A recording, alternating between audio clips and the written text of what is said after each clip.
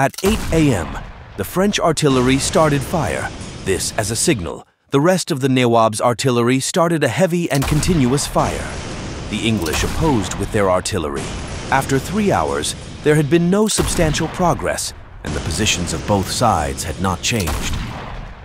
Suddenly, a rainstorm occurred. The Bengali gunpowder drenched, and their cannon become useless. English kept their gunpowder safe. As the rain began to subside, Mir Madan Khan, assuming that the British guns were rendered ineffective by the rain, led his cavalry to a charge. However, the British countered the charge with heavy grape shot. Many Bengali soldiers fell there, including Mir Madan Khan.